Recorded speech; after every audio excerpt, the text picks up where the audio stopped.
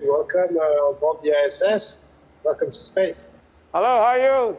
Thank you for your calling, and I'm so glad to can talk with you. Yes, you have an FAO flag in the background. I have my own FAO flag that's flying with me on board the space station for 6 months. From here, I've tried to advocate for the topics that we have in common: insecurity, the fight against hunger and climate change, resilience of the agri-food systems. It is a privileged vantage point from up here. You can see a lot of phenomenon happening on a global scale.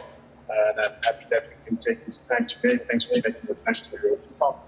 I hope you keep your fitness in the space and with the healthy food.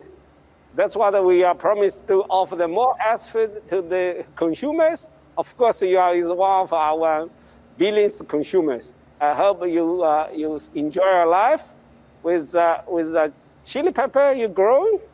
Our chili peppers are important for us, for our food, for our future, but also for link to nature, which is important for human beings. Even in the technological environment, very hostile, we're trying to still grow our food, grow plants, see what it takes for them to be more resilient to a harsh environment, to be applied on the ground. That's also a very emotional connection to the earth.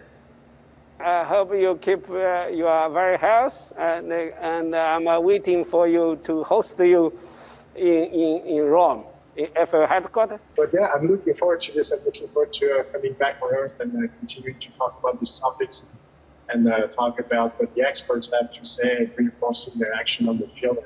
And hopefully we can do this together. Thank you, Thomas. And I wish you all the best. And let's share all your experience in space from a different angle to look what we are doing here on the planet.